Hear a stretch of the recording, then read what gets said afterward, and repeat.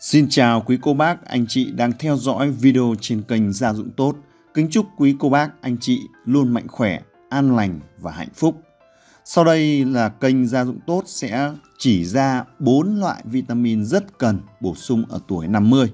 Dưới đây là 4 loại chất dinh dưỡng cần thiết mà quý cô bác, anh chị có thể bị thiếu và cần bổ sung từ 50 tuổi trở lên.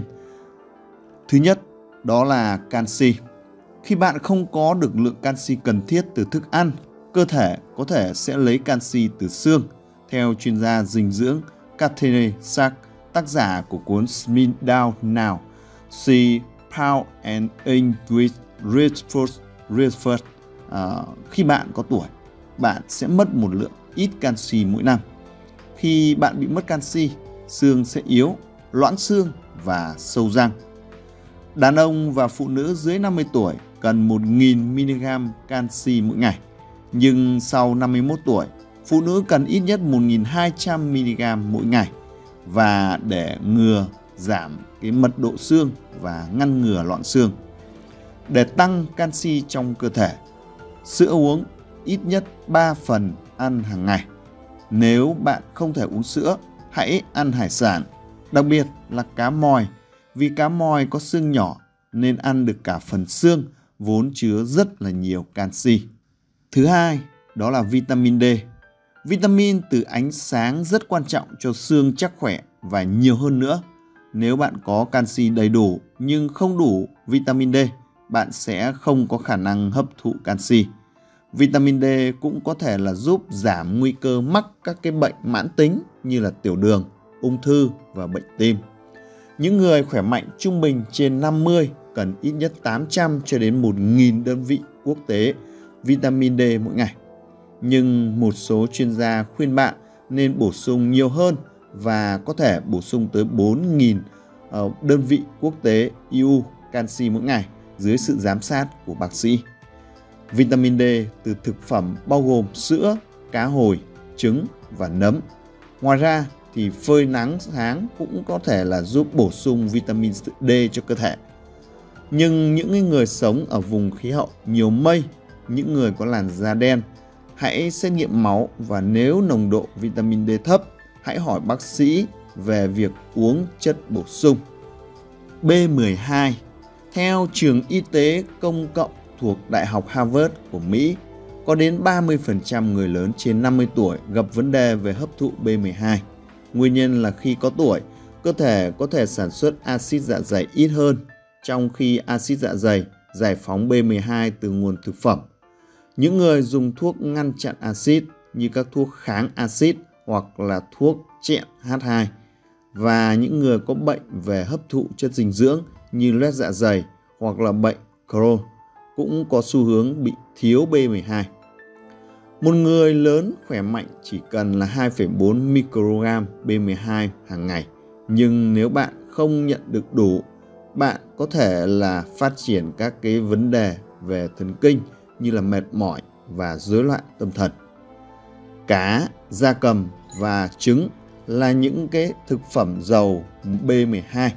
Nhưng nếu như bạn đang dùng một loại thuốc làm giảm axit dạ dày hoặc có một căn bệnh gây cản trở cái hấp thu thì bạn có thể cần một viên thuốc hay là tiêm bổ sung B12. Magie. Magie đóng vai trò quan trọng trong hơn 300 chức năng của cơ thể và nếu bạn không nhận được đủ magie, bạn có thể có tỷ lệ tim bất thường, lượng đường trong máu cao và một loạt các vấn đề khác. Để chắc chắn rằng bạn đang nhận được đủ magie, phụ nữ thì cần 320mg mỗi ngày và nam giới là cần 420mg mỗi ngày.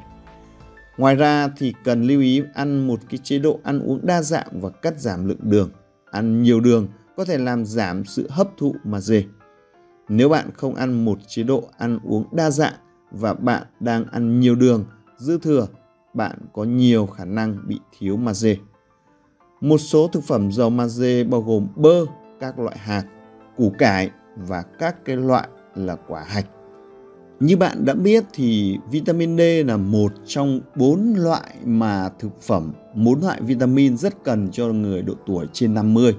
Vậy vitamin D giúp chữa bệnh suy tim thì chúng ta hãy cùng tìm hiểu trong video này cùng kênh Gia Dụng Tốt.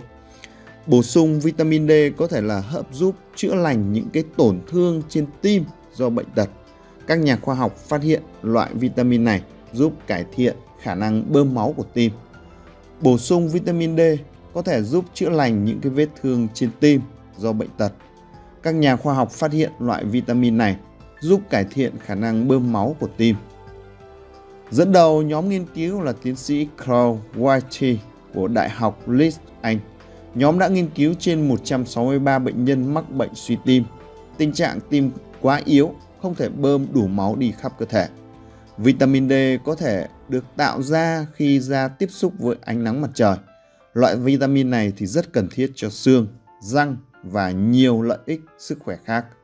Độ tuổi trung bình của người tham gia nghiên cứu là 70.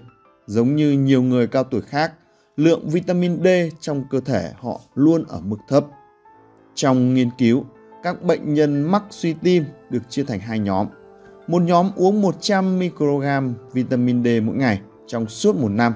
Nhóm kia chỉ dùng giả dược.